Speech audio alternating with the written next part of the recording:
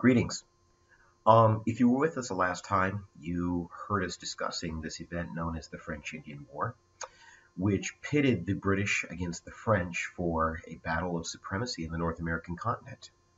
You should know by now that the British are going to emerge from this conflict victorious, but in the process, they're going to come out of it with a lot of debt. That's one of the biggest legacies of the war is that the British are going to take on a lot of debt.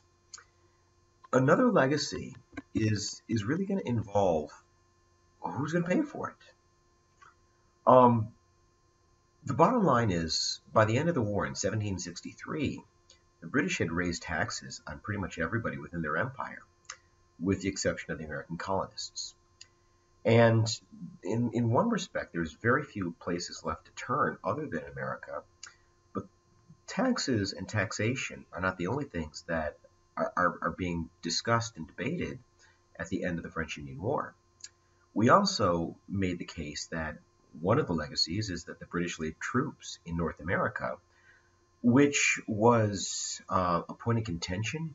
There was this old English law that wasn't really written down, but it certainly was understood that if the king is not at war, you should not be seeing his troops, and here they are in every street corner. And so the bottom line is, yes, the British are victorious, but there's all these question marks moving forward, and that's really where I want to start our conversation. Okay?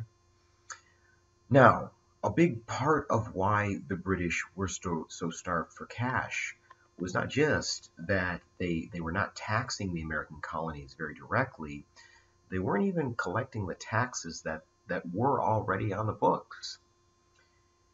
By the end of the war, in 1763, over 69% of Britain's budget has already been earmarked for the military. That is a staggering figure. And one individual that really brings this out in the open is the guy that you're looking at on the screen there. That's a guy by the name of Lord Bute. Bute was a member of the House of Lords, and that's our version. Our version of the Senate would equate to the British House of Lords. In any case, he not only brings up this budget issue, he says, listen, we've got a lot of these taxes that are already on the books. We just need to actually go out there and enforce them. We have import and export duties on things coming into the American colonies, things that are being shipped out. But the problem is we're not really collecting those taxes. Instead, what the British had been exercising for a long, long time is a process that has come to be known as salutary neglect. Now, this is important. Every time that there was a black market deal going down in New York's harbor, for example, illegal black market tea, for example, um, the British military officers always were looking over there. They always had their back turned at just the right time. This is what we mean by salutary neglect. These British customs officers, they knew that the law was being broken, but they were either ignoring it or they were purposefully not paying attention. And the reason is we were good for business. We bought a lot of British material. We sent them a lot of valuable raw material. We were good for business. And before the French Indian War, the British economy was strong enough, robust enough to be able to get away with this. It's not anymore. I mean, it's a whole new game after the war because they've taken on so much debt. And the point that Bute is trying to make is we could already generate a lot more revenue if we just started collecting taxes and ended this process or this practice of salutary neglect. Of course, what the colonists argued is if you're going to raise our taxes, then you ought to give us representation in Parliament. More of that in just a minute. Right now, I'd like you to understand that the end of the war brings in a new prime minister, a new political leader to the British Parliament, and that guy's a guy by the name of George Grenville. He is well known as a reformer, and he's also seen as a very capable person. One of the first things that he does is indicates to the American colonists, get ready to see your taxes go up. We need new sources of revenue, and we've looked high and low, and you're really the only group of British citizens in our empire that hasn't seen this, and so get ready to see an increase in your taxes. Another thing that he does in 1764 is he issues something called the Currency Act. Now, a couple things about this. The, the currency that was widely used in the colonial Americas um, was called colonial currency, and every one of the 13 colonies had its own currency. Um, it's really monopoly money. And again, the British economy was strong enough to really kind of be able to absorb this, launder the money, and make some sort of revenue out of it. But what the Currency Act does is it ends colonial currency. It says from now on, you can only pay us for our metal products, for our textiles, for all these great, cool things that you're buying from us. You can only pay us in British gold and British silver. That's the only kind of payment that we will accept. So what that means is that your cost of living is going to go up. Assuming for a minute that gold and silver is more valuable and a harder commodity to come across than, colonial currency, it's going to translate into an increase in the cost of living.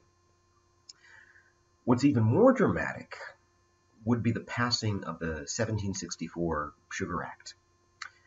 What I want to say about the Sugar Act is that it's not really anything new. Sugar is used to make molasses, and in the colonies, molasses was used to make rum. And rum was a huge, huge export in places like Boston. John Hancock made a killing on the production of rum. The issue that Grenville had is a lot of that fortune that Hancock had established was essentially from black market sugar. He was importing sugar from the Caribbean, not from English companies. Keep in mind, the way that British mercantilism was designed to work was if you are a British subject, which Hancock was, you were only supposed to be doing business with other British companies, British citizens, and he clearly wasn't. And the reason why is simple. It cost less. He didn't have to pay the taxes associated with it, and he chose not to. In 1733, 30 years, more than 30 years before the Sugar Act is passed, there was the Molasses Act, which put a relatively modest tax on the importation of molasses from the Caribbean to places like Boston and the rest of the colonies. And so what Grenville's essentially saying is, listen, I'm not asking you to do something that I haven't asked you to do for a long, long time. These laws have been on the books. It's just you've chosen not to pay attention. And now I very much need you to pay attention. But aside from, like the Currency Act, potentially threatening to see the cost of living go up, there were many, many people that raised the concern that what the Sugar Act could ultimately do is violate colonial rights, rights as British subjects. Here's what I mean. This is really a twofold sort of issue here. And on the one hand, this is a tax. And it's a tax that was adopted in London in Parliament. And there was not one American colonist over there when this was adopted. And so what you get is that old adage, no taxation without representation. You haven't given us a chance to consent, and therefore this law is illegitimate in our eyes. This is Laconian. This is straight out of John Locke, that any form of legitimate government needs the consent of its citizens. And how in the world are we supposed to consent when we aren't even in the capital city, let alone in the annals of government, right? So that's issue number one. Issue number two is probably even more important. And issue number two involves what we'll call the writs of assistance, okay? Now, I want you to think about something for just a minute. When a police officer pulls over a car, that police officer does not necessarily have the right to search the car unless he or she has pretty good reason to believe that a law has either been broken, is about to be broken, or is in the process of being broken. The other way that you could search the car is if you had a warrant from a judge. What writs of assistance were general search warrants. They weren't very specific. They just basically said, I have the authority to come onto your vessel, your ship, and look through it. And the reason that they were issuing these writs of assistance was because many, many times these ships did, in fact, have illegal contraband, including illegal sugar on them. What these writs of assistance ultimately violated was what you and I would call privacy, a reasonable expectation to have security and privacy in our own homes. These, as far as the lawyer like James Otis was concerned, these violated our natural rights as Englishmen. That there were these laws in England that were designed to protect the colonial rights to privacy. And simply because you had a hunch or simply because it was Tuesday and you didn't have anything better to do, that did not give the government agent any authority to come snooping around our boats. We were also quite concerned, and James Otis himself was very concerned about the use of these vice admiralty courts. Um, what a vice admiralty court was a court on a boat, a British boat, in the middle of the ocean, where there was no jurisdiction, and so a British judge would serve as judge, jury, and executioner. These international waters, they were not subject to any kind of laws, and this is a very slippery slope. And certainly James Otis saw it as a very slippery slope. And in a trial that Otis would ultimately lose in Boston in the 1760s, he is going to point out that privacy is a right. It's a right that Locke talks about. These things we are born with. They're not things that are granted. Government cannot take them away. The whole purpose of government is to protect those rights. And here we are seeing those rights violated. Otis would, like I said, ultimately lose the case, but there were other very important people in the courtroom on that particular occasion. One of them was John Adams, not only a founding father, but a future president, who said it was then and there that the child liberty was born. So we're beginning to move in this different direction here. Now, the Sugar Act was problematic for reasons that I've just got done discussing. The Stamp Act was a whole different animal. The Stamp Act is probably not what you may think it is. It has nothing to do with postage. It has nothing to do with the mail, nothing like that. What the Stamp Act was a tax. And it was a tax that had anything, that was a tax that placed an expense, a tax on anything with print on it. Think about that for a minute. Newspapers have print on them. Legal contracts have print on them. Wallpaper has print on it. And so generally speaking, what you're really talking about is a life tax here. I mean, at least with the Sugar Act, if you really felt it was the principle of the matter and you didn't want to pay it out of principle alone, I guess maybe you could switch to a different beverage. You didn't have to drink the rum. The Stamp Act wasn't like that, and it was by design. What the British had devised is what they felt was a fair tax. This tax burden wouldn't be shouldered unfairly. It would be spread pretty thinly throughout the colonial society. And if you think about it, if you're taxing everything, what you're going to do is you're going to create thousands and thousands of miniature origins every single day. I say miniature because the tax was not very exorbitant. It wasn't like it was a lot. In many cases, you barely even knew that you were paying it.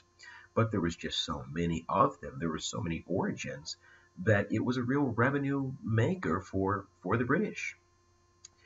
And of course, the colonists started screaming, no taxation without representation. And what the British say is, forget about that. You've got representation. You've got virtual representation. Now, as you might guess, this was a play on words. What the British meant was that there were sugar farmers from Barbados and Jamaica, and they were serving in the House of Commons. We would call that the House of Representatives. But anyway, there's your representatives. But here's the thing about those sugar farmers. Not only were they in England, their families were in England, their children were educated in England, all of their friends were in England, They just simply happened to have some economic interests over here in the New World, and they were, American in that capacity. It was a play on words, and the colonists knew it. And going back to Albany, we really did feel that Albany Congress. We felt that we were square, that we had paid our dues when it comes to helping the British out, and they had no right to expect us to pay for their debt. This was their war, for example. Okay, and so the Stamp Act is a really hotly contested issue, and it will lead to the Stamp Act Congress. What the Stamp Act Congress is not that much different than Albany. It is it's a dilemma. It's a problem that is very common to pretty much everybody in the colonies. It's not just in Massachusetts or South Carolina. It's in New York. It's in Pennsylvania. And so what they do is they get together at this Congress and they begin to discuss how they might ought to address it. One individual that was especially concerned with what the Stamp Act may threaten was a guy that we've talked about in this class before, a guy by the name of Benjamin Franklin. Now, Franklin, as you might know from a previous lecture, was actually not a native Philadelphian. He was born in New England. For reasons that we discussed a few lectures ago, he was unhappy there, and he made this move to Philadelphia. But before he had made the move, he really had established himself as a tradesman, and in particular, as a print press operator. I know that you don't read the newspaper the way that old people used to read the newspaper. It's not really a paper anymore. It's on your electronic devices. But during this period, the printing press was cutting-edge technology when it comes to mass communication. It was the social media of its day in that capacity. And Franklin was a newspaper man. By knowing how to operate the printing press, he was able to communicate with the masses. And one paper that he was deeply involved with before he left Philadelphia was a paper that was known as the New England Courant. And this Courant was quite critical of many British policies. It was not simply the Stamp Act, it was critical of other issues as well.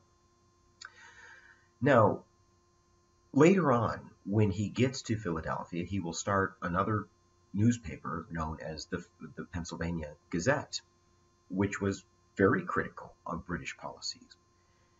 Now, here's the thing about newspapers. They're right in the crosshairs of the Stamp Act, right?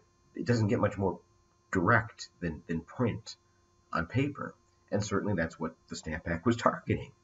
And so Benjamin Franklin said, listen, not only is this hurting my bottom line, and illegitimately, I might have you know, right? They don't have the right to do this. But I think a case could be made that ultimately what they're trying to do is shut down the press, right? I mean, the conflict between the press and politicians, that didn't just start a few days ago, right? That is as old as time, really. And so what Benjamin Franklin is saying is by taxing newspapers, ultimately it's giving people an incentive not to buy newspapers. And if they don't buy newspapers, then how can they be informed? What the Gazette is providing is valuable information, and by you taxing it, you're essentially shutting down the press.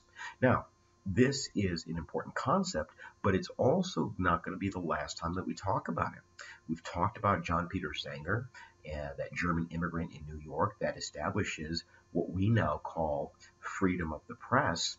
It's Benjamin Franklin, a founding father, that insisted freedom of the press be not in the Second, Third, Fourth, or Fifth Amendments, but it's right there in the First Amendment. It's a very important, very core principle of American democracy, and it has been from a very early start in our history. But back to the conflict. I really can't overstate the importance that taverns had in colonial life, especially in New England. Now, when I say tavern, you probably have a very different image in your mind than what taverns were in the colonial period. Of course, taverns were places where you could have an adult beverage and potentially even a meal. But more than anything else, what they really were community centers. This is a place where you would go to hear the news. This was a place where you would go for not only entertainment, but camaraderie and to see your neighbors, to see your coworkers, rest, relaxation. And one of the more important taverns in all of Boston, and Boston's quickly becoming this hotbed of revolutionary activity, that'd be the Green Dragon Tavern. That would be where your colonial elites would hang out. People like John Hancock, James Otis, who we've talked about. Another patriot that we haven't discussed very much is Dr. Joseph Warren. And it's ultimately at this Green Dragon where they come up with the idea of what would later be called the Sons of Liberty. I think if you saw a collection of Sons of Liberty, what you probably would call these people would be a street gang. They were toughs. You might even go as far to say as they were hoodlums. They were menacing, they were intimidating, and really what they were up to more times than not was trying to intimidate stamp collectors to simply give up their stamps, to simply surrender the process of collecting taxes. That's really what they were up to. But the Sons of Liberty were the brain children of these colonial elites. Now, I need you to understand something. John Hancock, in particular, stands to lose a lot of money if these tax reforms go forward. And so he's got a lot of skin in the game.